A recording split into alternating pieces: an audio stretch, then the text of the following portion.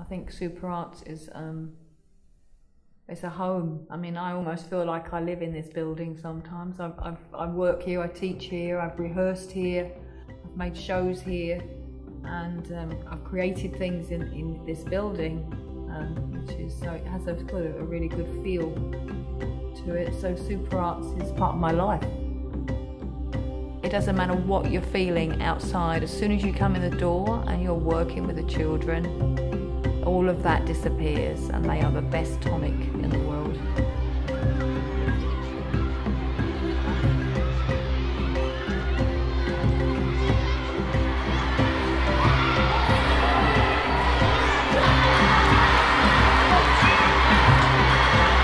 I think what it means to me, Superarts, it is like a family and a community, and where the children can feel they belong somewhere, regardless of who they are or what they can do.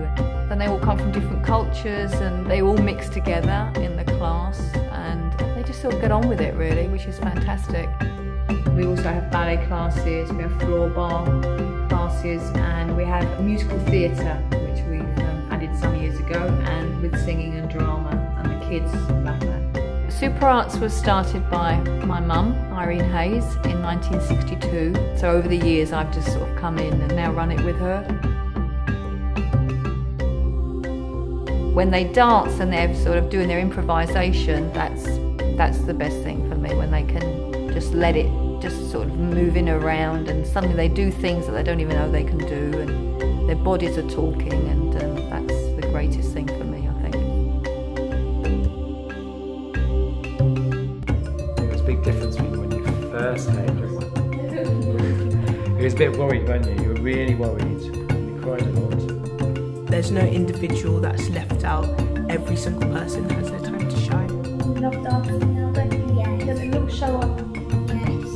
People started looking at me, and I felt like I just had to join in. They would always ask me, oh, do a backflip, oh, come on, when you score you have to celebrate, come on, do it again, do it again.